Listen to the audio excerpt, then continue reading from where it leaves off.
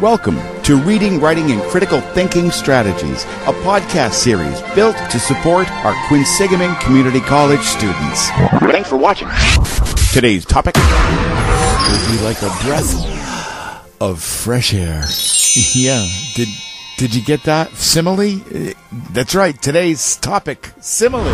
Welcome, and thank you for watching today's podcast. Please remember, each podcast is meant to refresh, rejuvenate, and recharge your brain with all the essential information we learned in class.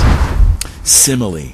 A simile is a figure of speech that makes a comparison between two different things using the words like or as. Like or as. Like or as. We can find similes all over the place, especially in the way we talk to one another.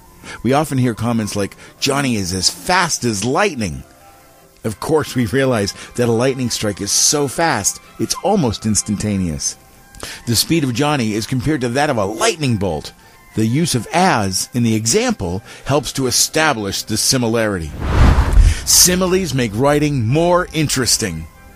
She tried to get rid of the kitten, which had scrambled up her back and stuck like a burr, just out of reach. Little Women by Louisa May Alcott. Similes can add drama to writing. I would have given anything for the power to soothe her frail soul, tormenting itself in its invincible ignorance like a small bird beating about the cruel wires of a cage. Lord Jim by Joseph Conrad. Similes use just a few words to express big meaning. Kate inched over her own thoughts like a measuring worm.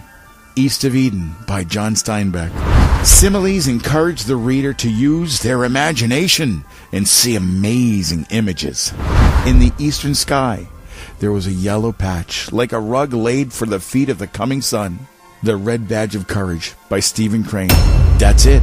Take two unlike objects and compare them using as or like, and you have got yourself a simile. Practice adding similes to your writing today.